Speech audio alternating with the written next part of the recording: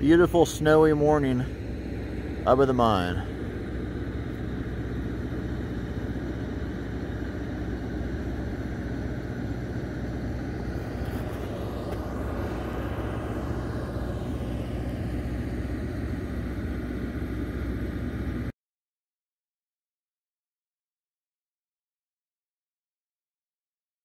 I was just shooting back there where that forest of stoles is, and climbed over this rubble that's fallen down.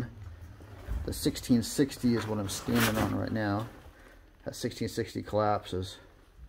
All this where these huge slabs are. More a view of the vein here, and how this stope chamber runs way up there. But you see how clearly delineated that vein is? It's pretty interesting. And I just realized that I thought this was a separation, but instead that's just rubble. In other words, you can see the stope up there, it just continues over.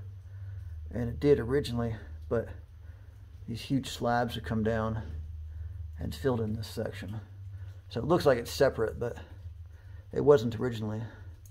And that's actually really sketchy because there's just nothing holding all that mass together. It's got all these smaller individual rocks in it. Any one of those came down, it would kill me. So this isn't a place to hang out. But with all the blasting going on, it hasn't shaken loose yet. Hopefully it won't do it while I'm standing here showing this to you, but man, that's crazy. Anyway, interesting stuff back here. So the stuff I'm standing on looks like it all sloughed out from right there, given the color of the slabs and such. So, all right, I am gonna squeeze out down through there. Got plastic over that, trying to keep some of the warm air inside. Much more cozy now with all the core drillers here as well. A lot of people here now.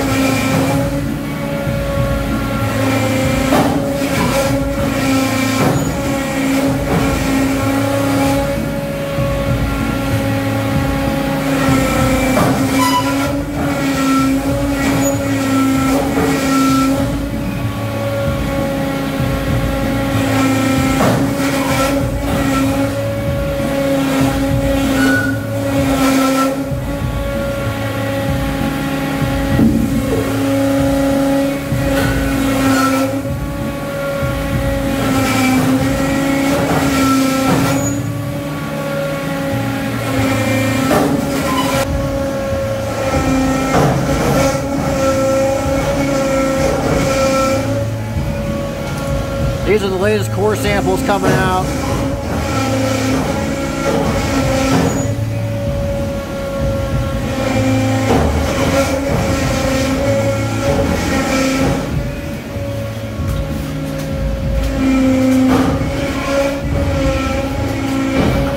Both the trammer batteries are dead, so I'm taking this out by hand, but these are the core samples, or these are boxes of the core samples we've been drilling out.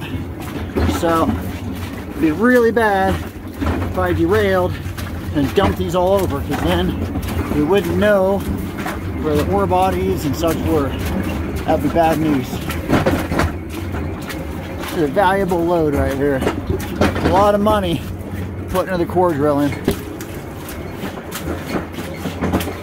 There's a small sample of what we're looking for. See the quartz vein right there. The rest of this looks like serpentine. But, a little quartz vein right there. Snow and ice presents unique challenges. Now we're using this as a battering ram. Push the snow out of the way. It's working a bit better than I expected.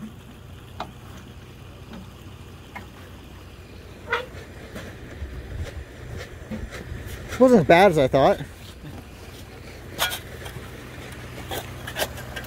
Doing more lagging and timbering for running that new drift. That's what those guys are working on. and we're trying to open up more track space. This is in the first 300 feet where it's really low and uncomfortable to get through.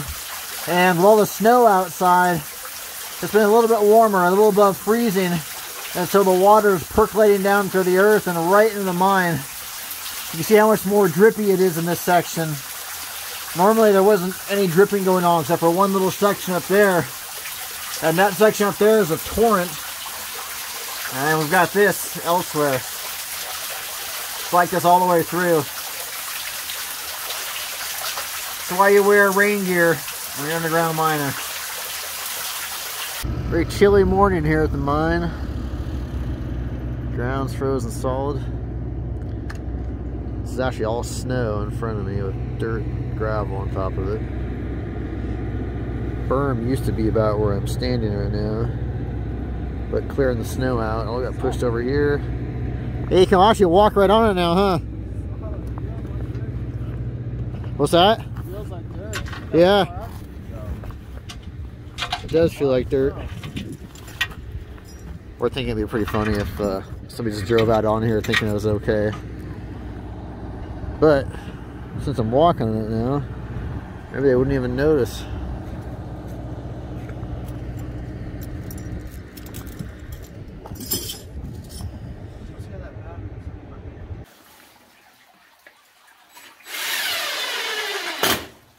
Some days are more mundane than others. Today is a posting step out area signs day for MSAW.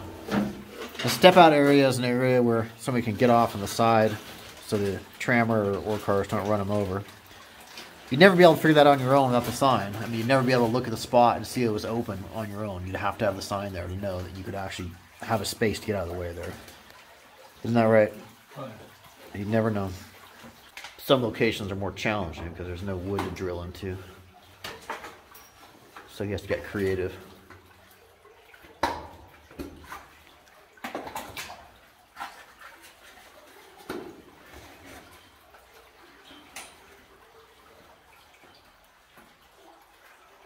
No wire over here.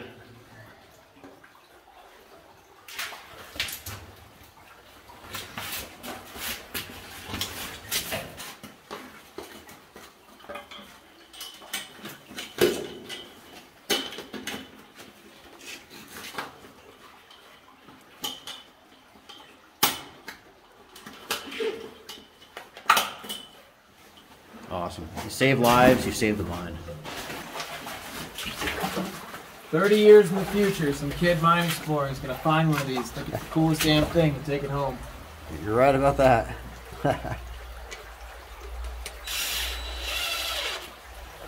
Well, we've got, what, 26 to choose from? Yeah. We're putting up 26 of these today, so. Assuming that the whole mine isn't collapsed by then. Which there's a good chance it will be.